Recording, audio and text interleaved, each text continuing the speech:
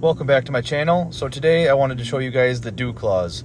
They're very overgrown, and not just overgrown, but they're also caked with dried manure. First things first, I want to trim this foot up to the right width, depth, and length. You may notice these darker spots right here, and that's just the pigment of the hoof horn. That's not actually a problem with the hoof at all. Some breeds of cows actually have a fully dark hoof. Trimming this hoof horn down doesn't actually hurt the cow at all. If anything, it'd just be a mild tickle, and all of it will grow back approximately 1/4 of an inch every month. You can already see how much better it looks from when we started the video. I like to see the same cow back about once every 4 to 5 months for another trim. Now it's time to trim the dew claws down.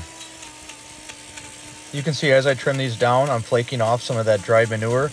And actually the dew claws weren't as long as they looked. It was just all the stacked on manure that was there. The dew claw's main use is for balance as she lays down and stands up. I like to trim the dew claws down to about 1.5 inches in length. If I go any further down, I can risk cutting too far into her and she'll start to bleed. Now just a couple last minute touch-ups and she'll be on her way. This was a pretty easy trim and a very healthy cow. Big shout out to all my followers. I really appreciate all of you.